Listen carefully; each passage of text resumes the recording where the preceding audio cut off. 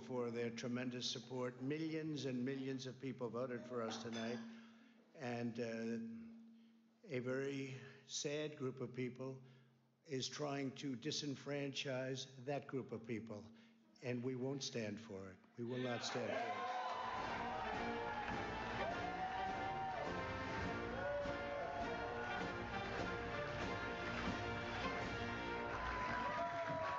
Well, thank you very much. We were getting ready for a big celebration. We were winning everything, and all of a sudden it was just called off. The results tonight have been phenomenal, and we are getting ready. I mean, literally, we were just all set to get outside and just celebrate something that was so beautiful, so good, such a vote, such a success. You just take a look at all of these states that we've won tonight, and then you take a look at the kind of margins that we've won them by. And all of a sudden, it's not like we're up 12 votes and we have 60% left. We won states, and all of a sudden, I said, what happened to the election? It's off.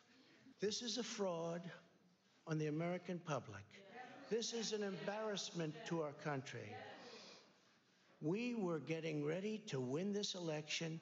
Frankly, we did win this election.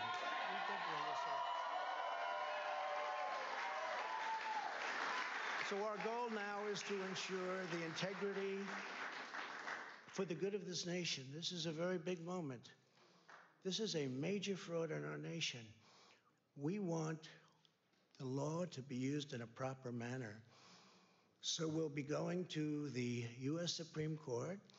We want all voting to stop. We don't want them to find any ballots at 4 o'clock in the morning and add them to the list, okay? It's a very sad moment. To me, this is a very sad moment, and we will win this, and as far as I'm concerned, we already have won it.